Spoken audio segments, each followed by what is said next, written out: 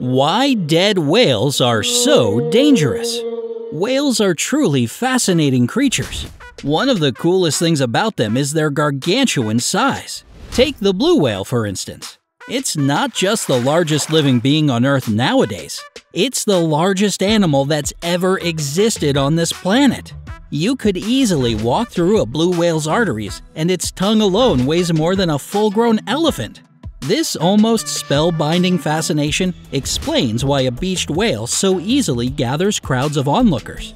People don't want to miss out on such a rare opportunity to steal a peek at this giant from up close. If only they knew how incredibly dangerous it is to stand near a dead whale.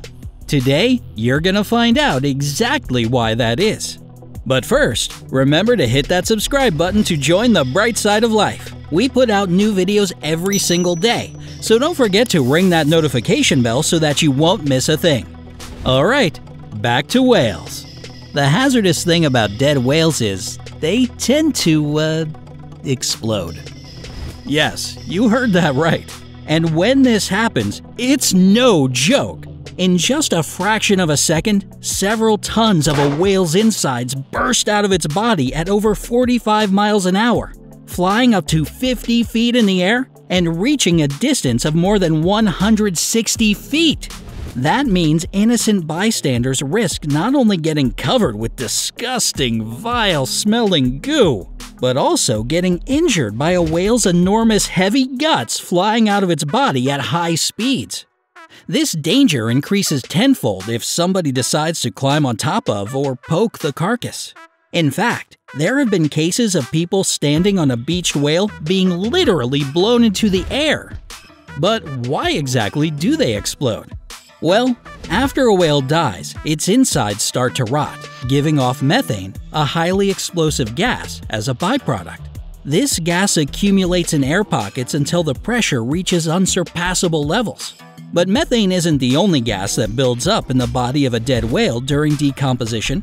Several other gases are released, and to tell you the truth, they're a lot stinkier than methane. During the process of fermentation, different tissues of a dead body dry out, producing gases like carbon dioxide. During putrefaction, proteins in tissue break down. This not only liquefies organs, it also produces some really foul smells. Ew! As you can imagine, when fermentation and putrefaction come together, the result is a huge bloated carcass full of built-up gases. And there's one more thing about whales.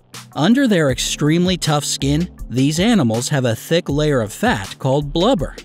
When you add those two factors to the equation, it becomes clear why these trapped gases have a hard time escaping. But what about through the blowhole, anus, or other exits? Well, in especially larger or more bloated beached whales, their own body weight often causes their orifices to close up, creating the perfect storm for an impending explosion. So, that means there are two possible scenarios when it comes to decaying beached whales. Either the massive creature will explode, or the gases will find an exit and the carcass will simply deflate. Unfortunately, you can't know for sure which one it'll be. It's a lot like a ticking time bomb, ready to go off without warning at any second.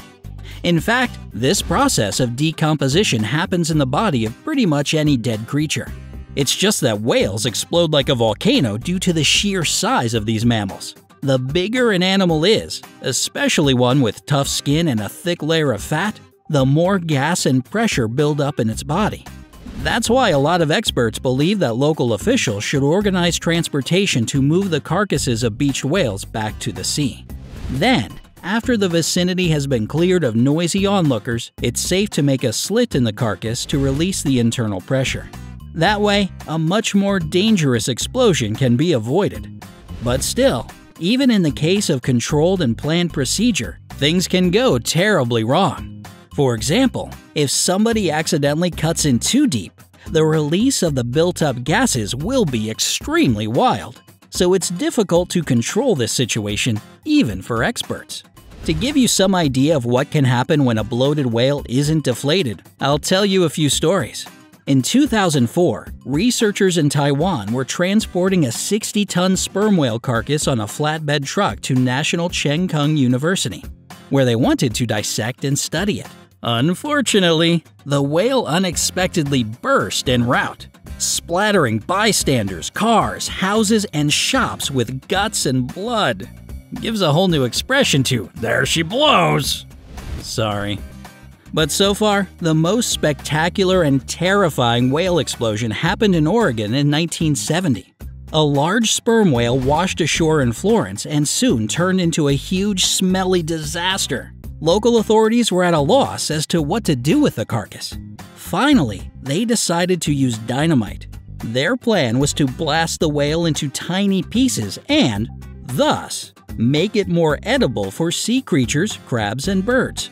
The idea wasn't necessarily bad until something went terribly wrong. The officials put over half a ton of dynamite under the whale's body. A military veteran with years of experience in explosives had warned them that this was way too much. But unfortunately, no one took his advice. So, about 70 bystanders were told to move a quarter of a mile away, and the explosives were set off. The blast was so powerful that it rocked the beach. Chunks of rotting flesh and internal organs flew into the air and started to fall on the horrified crowd. Luckily, nobody was seriously injured, but most cars parked in the vicinity were crushed by the fleshy debris. A journalist on the scene, Paul Lindman, later recalled that one car was literally flattened by a piece as big as a coffee table. The whale's body managed to decorate everything within a radius of 800 feet. But the worst thing became obvious after the dust had settled. The chunks were still too big for any animal to eat. Not to mention, a huge piece of the carcass remained intact even after the explosion. So, in the end, authorities still had to clean up all the mess on their own, and now they had an even bigger mess to deal with than before. You may be wondering what happens to a whale when it dies at sea. Nothing unusual, actually. Its carcass eventually sinks to the seafloor. It's too massive for predators to tear apart, so the dead animal typically arrives at the bottom in one piece. And since whales are so big, different communities eventually start growing around this impressive source of food. The first animals to arrive and feast are deep sea sharks, hagfish, and other predators. They break the carcass into pieces and strip off its soft tissues. Then creatures such as bone-eating worms, like Ostax muciflorus, destroy the skeleton. Believe it or not, this process can go on for over 30 years and sustain a lot of living beings in the area. This means that a whale's afterlife is as ecologically important as its living one. Have you ever seen a whale in your life, either dead or alive? Do you know any other fascinating facts about these creatures? Tell us in the comments below. Show us that you had the stomach to make it to the end of this video by giving it a like. Thanks for joining us today on the bright side of life.